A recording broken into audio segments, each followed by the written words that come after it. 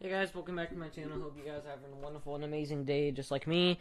And today I'm going to be showing you how to use my new plugin that I created on Roblox. It's going to make your leaderboard scripting a whole lot easier, in my opinion.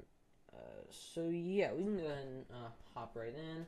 So first thing you're going to want to do is go to the link down in the description below. It's going to bring this page. The logo might be different after the posting of this video, and sorry for all my Discord notifications.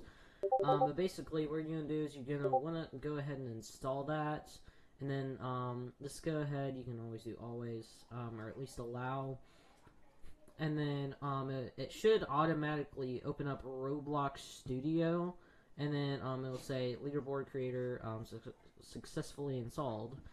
And then just click OK, and then go ahead and go to the game of your choice. This is gonna install the leaderboards for it as soon as we use this plugin. So then after you're here, because you installed it, you want to go plugins, and then sometimes it might just pop up. So yours might be in a different spot, just depending. But you can see that down here it's going to say leaderboard, and then there's going to be a button here that says create leader stats. And basically, if it's if you do not see that here, go to manage plugins and then look for leaderboard creator, and it's going to be by the official DJ Skyward fan group, link in the description for the group. And then make sure that this is switched on. If it is, go ahead and search around YouTube. I don't know why it would keep doing that, but anyway. So it's actually pretty straightforward. You just click this button, and then in server script service, we're going to create your leaderboard script automatically. Now, what this does for the leaderboard script is it automatically creates a data store, so all their the cache and everything will save, and it also, this is for whenever they're removing, it automatically saves it. So anyway, so here it says when they join, it creates the leader stats folder, and then it creates the cache, which is going to be a number value, and it's going to get the async of the cache value from the data store, and then it's also going to create your levels.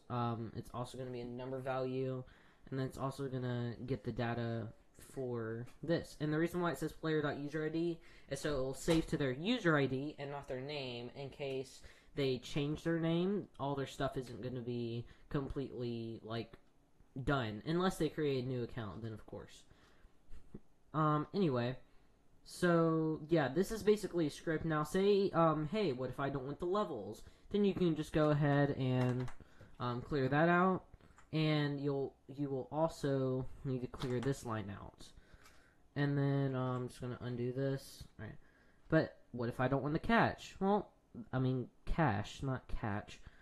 Just you want to go ahead and clear that line out, and then you want to clear this line out where it says underscore cache.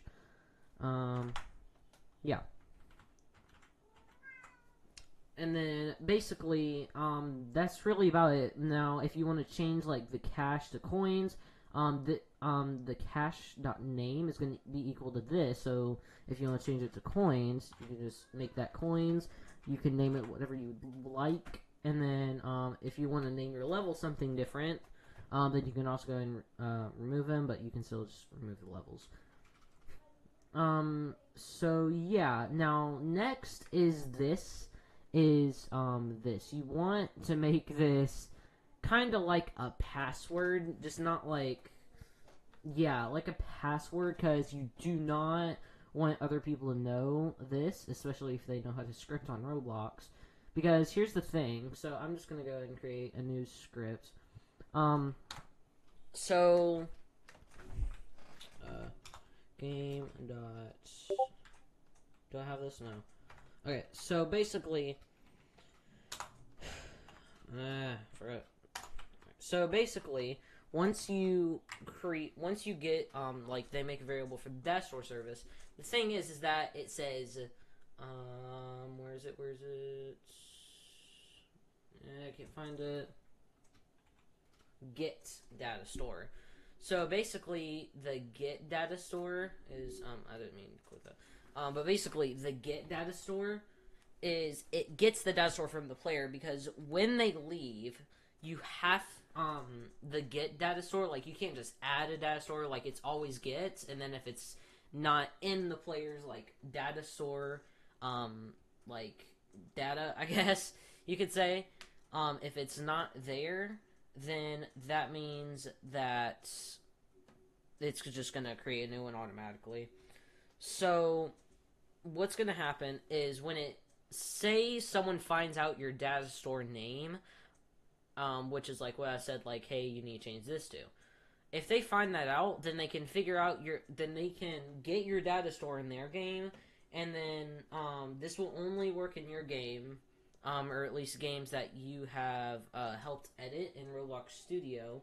But basically, if they click F9, or if they do /console in chat, also, then this can open up, and then if they go to server, like on their game, like on their Roblox game that they made, and then they already have the data store name in there, and they have like a value for the cache already. That's weird. Anyway, but basically, they can literally set the data store value to whatever they want. So also, if they figure out their keys, then that'll also, yeah, but really you just want to worry about the get data store. But anyway, so if they get the data store, then they have access to your data store, and they can do anything to anyone's coins and levels in their game, but it's not hacking. Like it kind of is, but Roblox can still allow it because you're the person that chose to do a poor data store name. So you want to go ahead and act like this is a password. It can have spaces, so be note of that. Yeah. So basically, that's really it for the leaderboard. I hope you guys enjoyed this video today. Please leave a like and subscribe down below. My Roblox group and my Discord will be in the description below.